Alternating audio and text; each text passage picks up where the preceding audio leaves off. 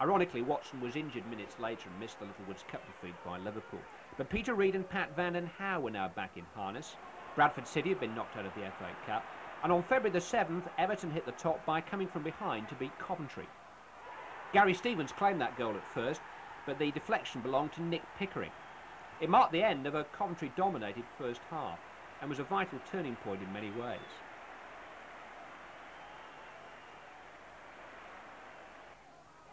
With the second period just 7 minutes old, Reid and Stephen combined down the right. Watch as Paul Power's header cannons off Lloyd McGrath's hand. Watch too to see if you, like Coventry, think that McGrath may have been pushed before jumping.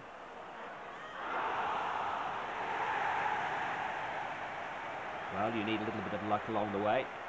John Key said penalty. Trevor Peake said all sorts. He didn't change the referee's mind. Oh, go on, it's hard enough beating these. We never win here.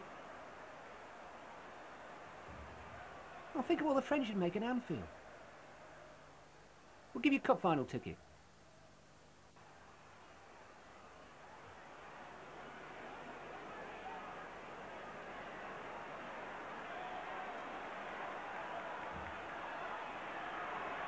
Even Trevor Stevens' penalty needed a little bit of help from the frame to find a way in. And all that mattered was that the Blues were in front and on top.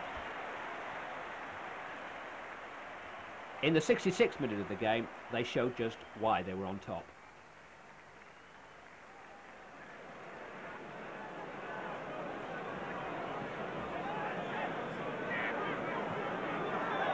That's Watson forward. Stephen, just denied by Peake, or was it McGrath? Here's Watson again. That was away by Kilcline. Harper though. Heath. Oh, great header. Terrific goal. And that's the Everton that's climbed into title contention. As they climb to the very top of the league at just about the same time as they did last year.